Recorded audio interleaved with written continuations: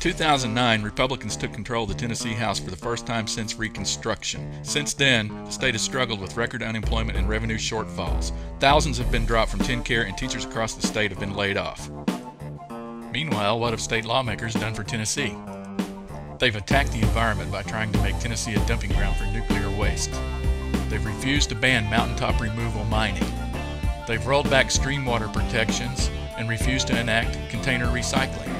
They've proposed selling state wilderness areas to developers. They've attacked voting rights by repealing the ban on unverifiable voting machines. They've proposed making it harder to register to vote. They've fired longtime competent election administrators across the state. They've purged longtime voters from the rolls.